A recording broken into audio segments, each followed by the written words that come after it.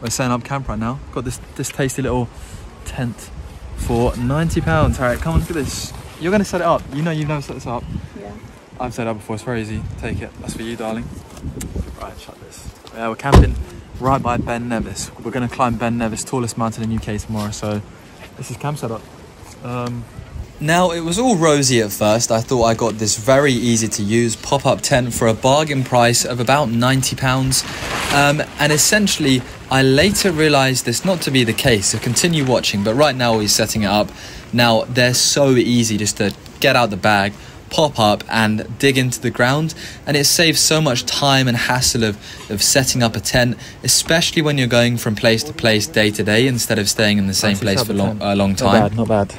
To be honest, travel gang, I don't really think you want to watch us set up a tent. So somewhere around here is Ben Nevis.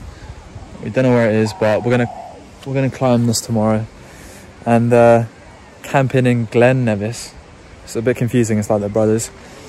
And yeah, Harry, you're gonna climb your first mountain. I know. Let's go. Yeah, recommend definitely coming to Scotland, especially this year. However, as it started to rain in the night, we started to see that my tent was actually getting wet on the inside. The tent was leaking loads of water. It was brand new.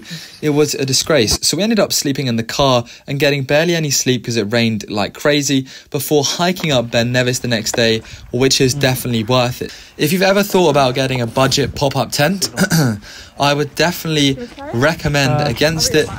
If the country you're going to is likely to rain a lot. I learned my lesson the hard way, and I would only pay for a good quality pop-up tent, which, to be honest, I thought it was like £90 reduced to like 50, I think.